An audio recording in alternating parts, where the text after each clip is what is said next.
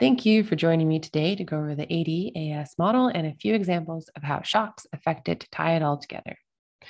The aggregate demand aggregate supply model is designed to understand the business cycle and examines aggregate demand against the short run and long run aggregate supply, with the price index or GDP inflator on the y-axis and the real GDP on the x-axis.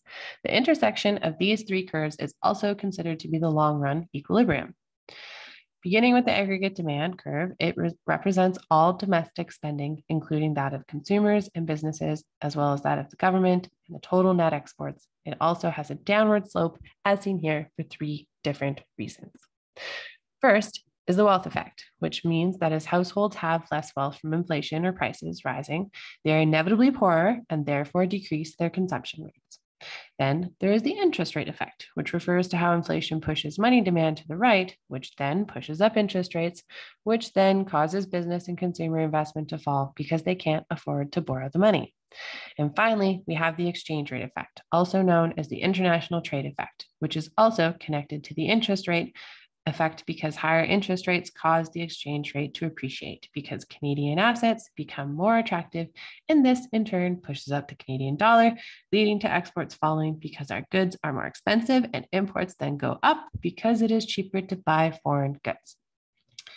This brings us to the short run aggregate supply curve, which is the relationship between price level and planned business production, and is horizontal because it follows the Keynesian assumption that prices are considered sticky in the short run and do not change relative to a change in the output.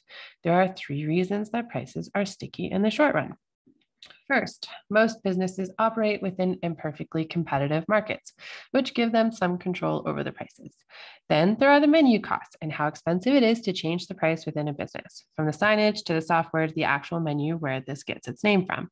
And finally, we have the fact that people just get plain angry when things get more expensive, but don't seem too upset when things are less expensive. Therefore, businesses will keep prices more stable in the short run so that customers know what to expect and will continue shopping there. Finally, we have come to the long run aggregate supply curve, which is where real GDP equals the potential GDP and the business cycle is at equilibrium. This occurs when prices are flexible and therefore creates a vertical line.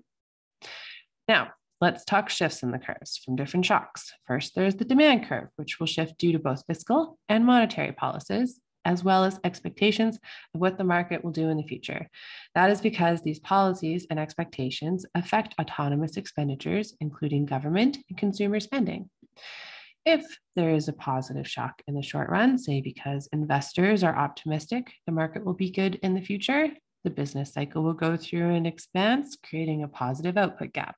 Then the curve will shift right, giving a higher GDP at the same price. Whereas a negative shock, because investors are instead afraid, causes the curve to shift left, resulting in a lower GDP at the same price. In the long run, however, a positive shock causes the short run aggregate supply curve to adjust upward toward equilibrium, and a negative shock will cause the short run aggregate supply curve to shift downward toward equilibrium.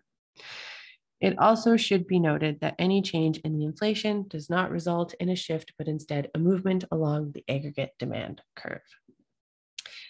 That brings us to the short run aggregate supply shocks, which come from costs having major change for businesses, such as subsidies, input prices, taxes, and expectations about the future. If costs are massively decreased, it is a positive supply shock, and the line shifts down, meaning prices fall and GDP increases. Whereas a negative shock from massively increasing costs and, say, a large tax being implemented on businesses instead causes the curve to move upward, meaning prices go up and the real GDP go down, which is also known as stagflation. Finally, there is the long run aggregate supply shifts, which occur by anything affecting the potential GDP, including population changes such as immigration and emigration, increased or decreased spending on training to educate workers, as well as the motivation of workers, changing their retirement age, and finally, technology or infrastructure development that increases production. This is because potential GDP is where full employment occurs, and anything that affects employment will affect the long run aggregate supply curve. For example, if there is an increase in the population, you will get a shift right and an increase in potential GDP and price. But if you instead lower the retirement age and decrease spending on training, you would see a shift in the curve to the left, causing a lowering in the potential GDP and an increase in the price. That's all for this talk about AD/AS models. Thank you for joining me and hope you have a lovely day.